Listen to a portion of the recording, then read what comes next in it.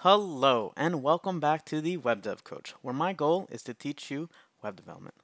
To recap the last video, we imported quotes data from the internet from a gist, and we were able to render a random quote from the array of quotes onto the screen whenever the app component actually mounted onto our application. In this video, my goal is to randomly choose a new quote when we click the button. So we click a button, a new quote is chosen, and I want to extract the button and also the rendered quote into its own component. I'm going to call this quote machine component, and we'll pass props such as the button's click handler and the actual selected quote. So again, everything you see is that's crossed off was done in the last video, so if you weren't able to check that video out, please do so. Go for it. Let's get to some code. So the first thing that I actually want to do is create a method that actually sets the state for a new selected quote index.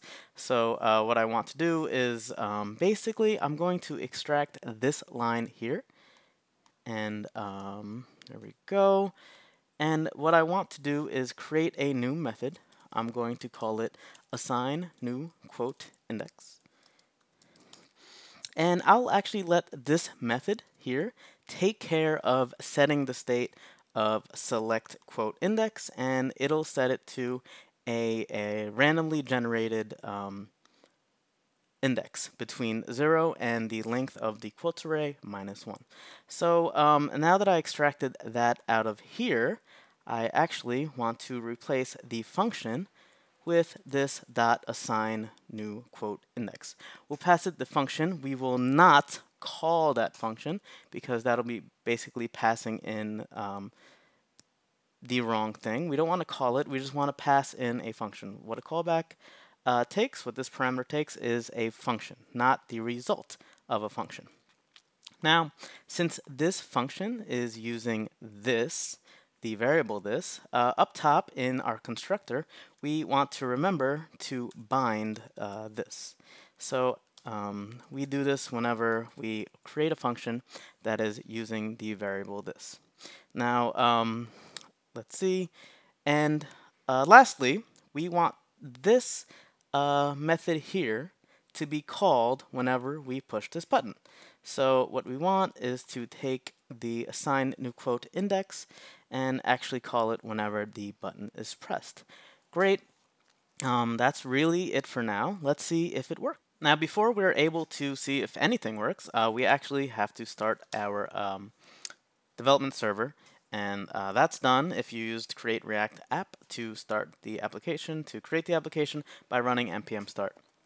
Now, you'll see here as before, a random quote is splashed onto the page when it creates itself. But let's just see if the button actually works. We click the button, and there you go. Now, what the button is doing, it's not necessarily creating a new quote or getting a new quote into anything. All it really does actually is changes the select quote index of our state.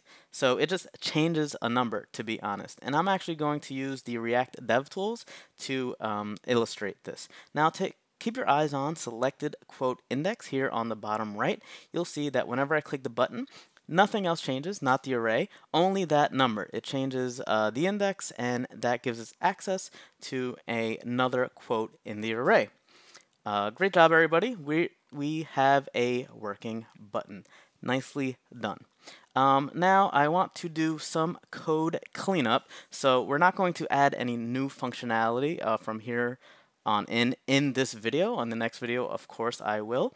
But I just want to clean up some code. I have a warning down here that the selected quote getter function should return something. So I'm actually going to return undefined, and for the select quote index, I don't love that name, so I'm going to rename it to generate new quote index.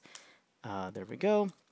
And I actually want to add descriptions to my functions. That way you at home have a better idea of what's going on. It's a little easier if it's written. So I'm going to write returns an integer between 0, basically returns an integer representing an index in state.quotes. If state.quotes is empty, returns undefined, and I want to make this explicit. Return nothing does return undefined, but it's probably better if I'm explicit about it. That way you at home have a better idea of what's going on. So this is what the code looks like for now. The next step is actually extracting these two lines into its own component. And the way we do this, the way we start this, is to actually add a quote machine.js file. I'm going to go back to my app index here, highlight these two lines, and start making my new component. So we're going to import React from React. Let's see. Const quote machine equals some function that takes in props and returns to us these two lines. Now, basically, let's see, export default, sorry, quote machine. Okay, so that is the boilerplate. Now, we can't return two siblings. So here we have two siblings. We have to return only one component or one HTML element. And one way to fix this is actually you can write react.fragment and then close react.fragment, and that'll be our parent. That way we don't add any extra divs into the HTML DOM. We can use that, and a quick shortcut for writing react.fragment is actually an empty opening and closing tags. So there you go. Now, selected quote will not be coming from this, it'll be coming from props. So we can replace this with props, and assign new quote index is also coming from props. Lastly, we want to import the button from button. So we want the button from the component we created in our, I believe it was the first video. So there we go. We have that all set up. That's a component now. We need to go back into app to actually start using that. So let's import the quote machine from components.quoteMachine. We'll go back down here, and this will return a quote machine. And if you remember the two props that we needed, I know I don't, is select quote and assign new quote index. I'll copy those two, and there we go. And let's see, selected quote we'll get from this dot selected quote, and assign new quote index is our is the method called is when we click the button, and that is up here. So now we extracted those two lines into its own component. It'll be easier to finagle with in the future when we want to add styling and everything. So let's go back to our application, make sure everything is working. It looks like I may have broken something. Nope. We're all good. The next quote works. So we didn't add any functionality here, but we did extract the two lines into its own component. Now only quote machine is responsible for rendering and calling that click handler.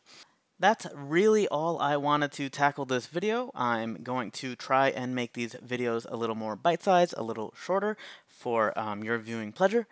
Anywho, if you like the video, please give me a thumbs up. Please like it on YouTube. If you like my video style, please subscribe to me on YouTube. Follow me on Twitter. Follow me on Instagram @TheWebDevCoach. That's all, folks, and I'll see you next time.